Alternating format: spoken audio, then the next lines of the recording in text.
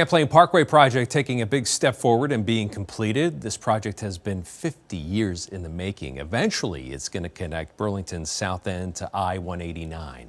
NBC5's Sid Boulay is live at the intersection near Burlington's City Market with the very latest on this. Sid.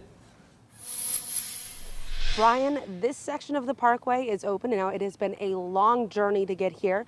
And as I've been here in the past couple hours, seeing plenty of cars, pedestrians, and people riding bicycles taking advantage of the new route. 2, 3.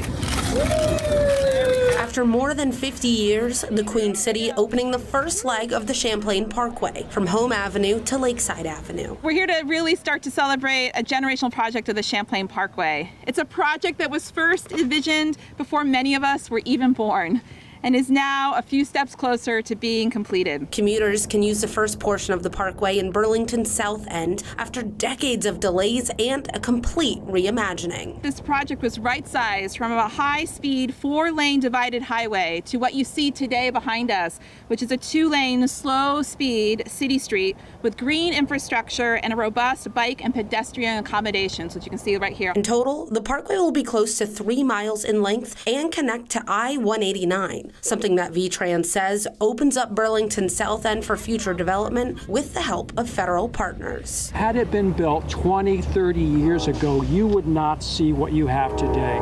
And this is so much more appropriate for the community, for the city, for all of us that will use this roadway. So congratulations, job well done. And local businesses and neighbors welcoming improved access for customers and all that the south end has to offer. City Market took a big risk moving our second location here with the promise in the background from the city that they would commit on this decade-long promise of the new corridor. So we're so excited to see it finally happen.